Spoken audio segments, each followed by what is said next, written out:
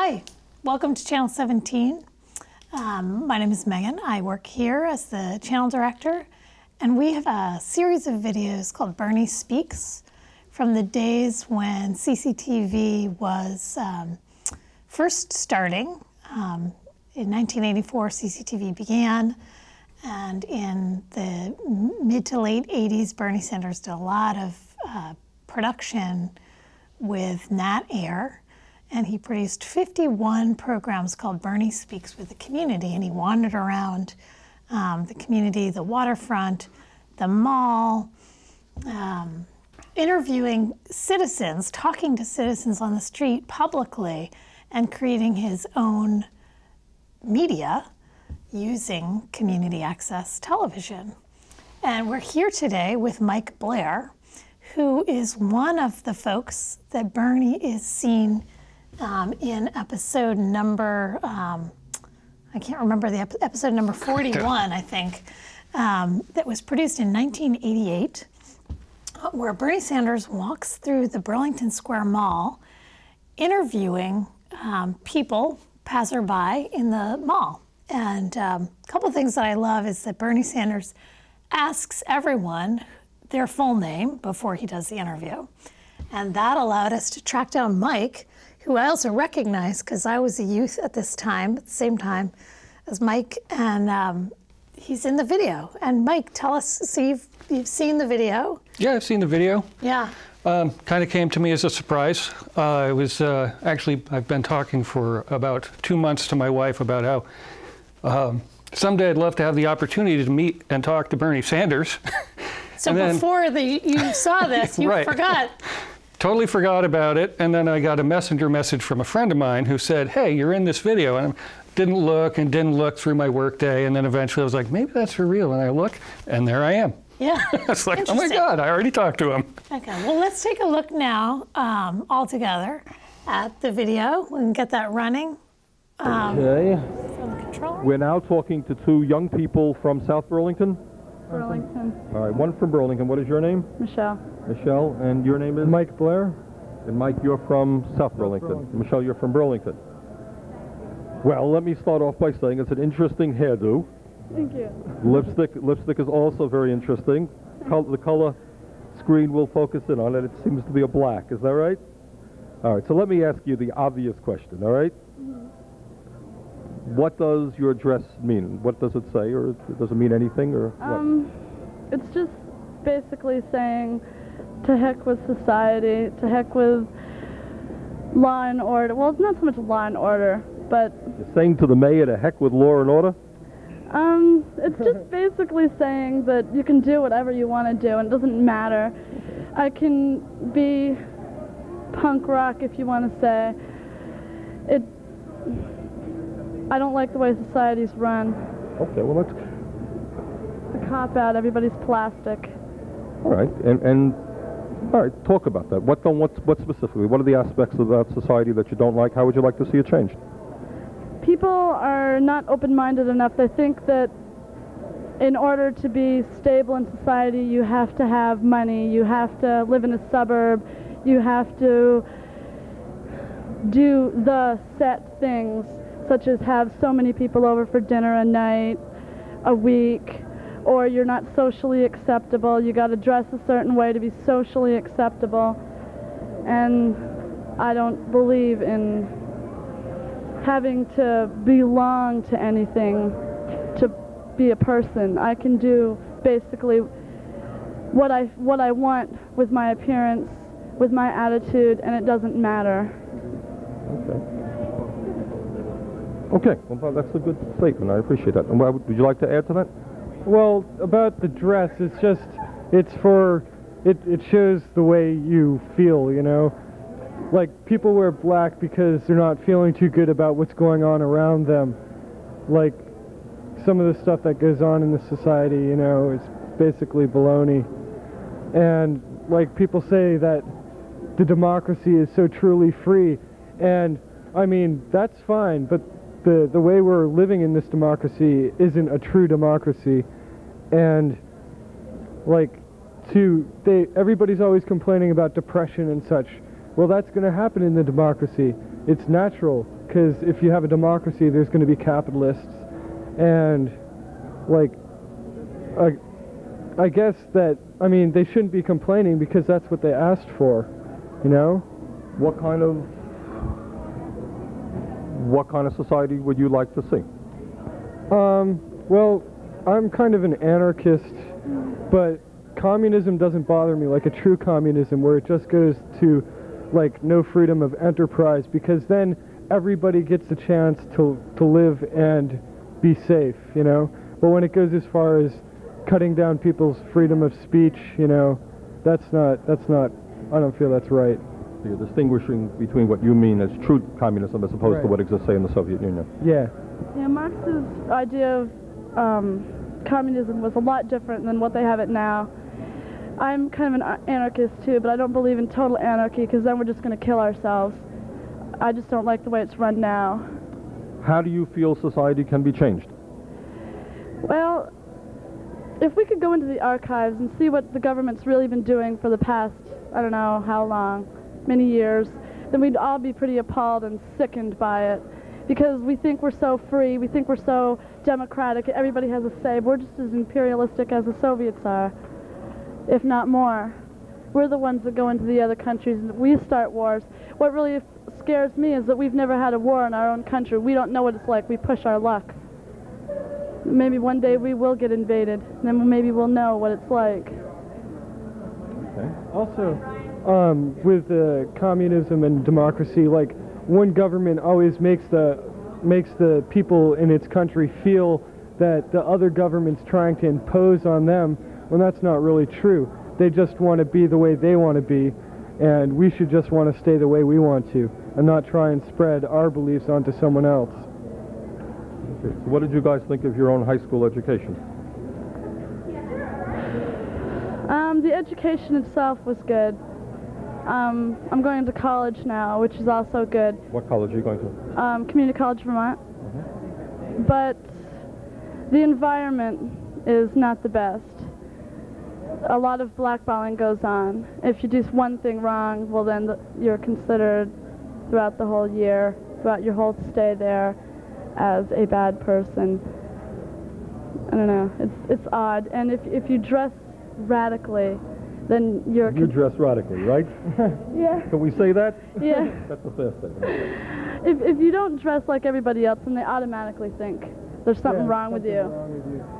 Also, They send you away. yeah, and with school, like, the education part is fine, but they do so much programming to everybody to make them feel like teachers will poke fun at me a lot, you know. I'm not going to mention any names because they probably wouldn't be too pleased if they heard about that.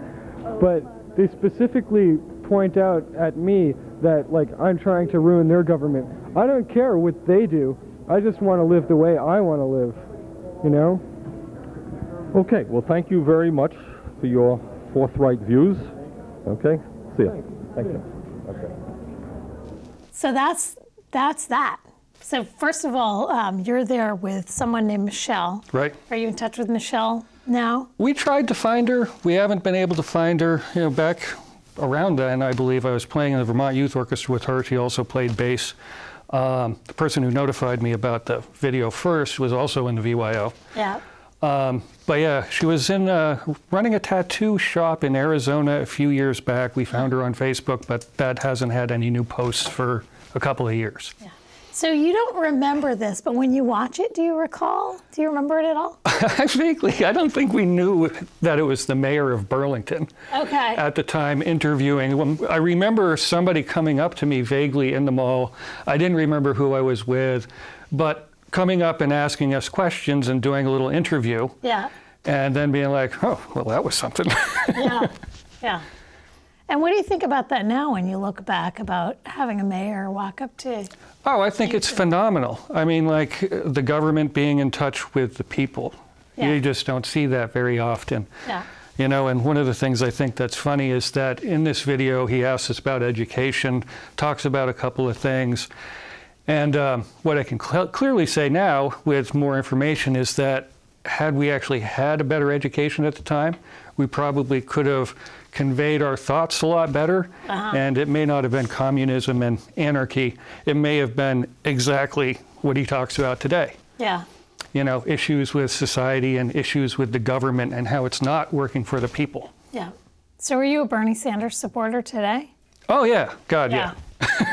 Yeah. Yeah, like I said, I've been talking about how I'd love to meet the guy. Yeah. Yeah. Interesting. So what did you think about your listening to yourself in this reflection as this young anarchist who seems pretty articulate and clear with your viewpoints? What do you... Well, what I think is, I think that in my head the ideas are there. Yeah. As far as the solution, instead of going with the most extreme solution, I would say it'd be better to adopt a more workable solution. Yeah. You know, not necessarily doing away with the government, but coming up with a government that works for people. Yeah. You know, I mean, we're all paying for it, and we end up paying pharmaceutical companies to do research with our tax money, and then they gouge us on the medications they make. We don't get the money back. Yeah. We just basically do the research and pay for it, and then pay more for the medications. Yeah. That sort of thing. That doesn't make any sense to me. Yeah. What, how about smoking in the mall? Yeah, that's pretty dramatic. Yeah, that could have left a long time before it actually did, and that would have been a good idea. Yeah. So if we were talking about, this is one of 51 programs that Bernie Sanders as mayor of Burlington did in 1988, and you've taken a look at this and maybe some other things. Is there something that you want people to take from this when you see it? I mean, like beyond, there's a lot of goofy stuff around funny hairdos and, look at the 1980s clothes and right. Bernie has a sense of humor. But what do you think is really the most powerful thing about this? Well, in my experience going through life is basically having worked in a number of places and being a mechanic, one of the places I worked at where the director knew nothing about cars. Yeah. He was a fantastic leader because he surrounded himself with people who knew about different aspects of that business. This is a Good News Garage? This is a Good News Garage. Yeah. And did what they could to find out everything they needed to know to do a good job and to succeed. And when things didn't go right, take responsibility for that rather than point the finger and say, oh, it's so-and-so. No, so-and-so did that. He'd never do that. He would always say, oh, yeah, well, that was a bad idea. Or, yeah, this worked great. Let's do it some more. Yeah. But that's what Bernie does, is he goes out looking for the information so he can do what he needs to do. Yeah. And I don't believe that he necessarily, well, I guess I can't say that, but his ideas and the things that he wants to do not only are for the people, but they are good ideas. And they're his ideas. And I also think it's great that they're being adopted kind of across the board by the majority of the Democratic Party. Yeah. So you grew up around here. Right. You lived here in 1988. You've stuck around. What do you think about the changes in our community from then to now, 30 years or so? 34 years, yeah. Specifically, or I don't know, just in general. broadly? Yeah, yeah. Well, that's a good question. I think that as we've gotten into more internet, we have information at our fingertips, and lots of times people try and find that information. It can also get handed out and passed around, which is great really quickly. So I think that in general, we're more informed as to what's actually going on in the government instead of just blindly casting a vote or this or that or whatever. There are also inherent problems with that, is it also creates the ability to create negative hype in certain directions that may or may not necessarily be true. I guess the process online is different than the process in real life. Yeah. Where if you take issue with something, to do something about it, you have to stand up, you have to go somewhere, talk to people and make something happen, as opposed to just spread it around as whatever, even though we don't actually know what the whole story is. But as far as stories like Bernie Sanders, it's great to be able to get that information around. It's great for people to hear it. It's not so great, I believe, that lots of times the information isn't actually as realistic as it could be when it's coming from people who aren't putting it out as direct journalism. Yeah. There's a lot more of opinion news, I think, than accurate news. Yeah. But it's hard to tell where exactly someone's perception stops and their interests begin. Yeah. Mike, Blair, thank you for coming in. Well, thanks for having me. Getting a little update. That was then, and this is now. You still live here. You're working as a mechanic. You worked at Good News Garage. Yep. How close are you to this Mike Blair? How are you politically and? I would say, like I said, I think we're on the same page. Yeah. I just feel as though now I'm a lot better at, I have a lot more information because of the internet and being able to do research or talking to people and this and that, more life experience. And what I would say is if we had talked to Bernie or Bernie has expressed what he was talking about more then, his opinions and his ideas, we would have said, that. Yeah.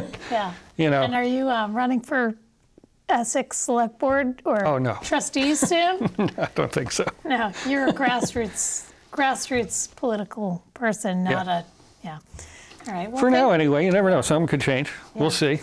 Well, Bernie was mayor, so. True. There's no mayor in Essex, but well, thanks for coming in again, and thanks for watching, folks. And if you haven't gotten a chance, you can go to cctv.org, and you can look at the whole 51 programs of the Bernie Speaks to the Community series. There's some interesting tidbits, nuggets, and you might be there. And so, thanks a lot. Burlington Square Mall. Thanks. I am late, 10 minutes late already for my next appointment. See you next week. Thank you.